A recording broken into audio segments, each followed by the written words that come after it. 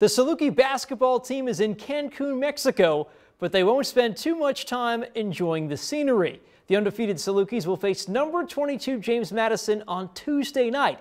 This game massive for several reasons. SIU has looked really good to open the year.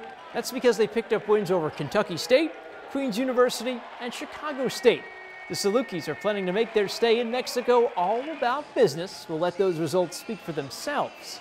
Southern will face a top 25 program in James Madison. The Dukes are 4-0 and open the season, knocking off 4th-ranked Michigan State in overtime.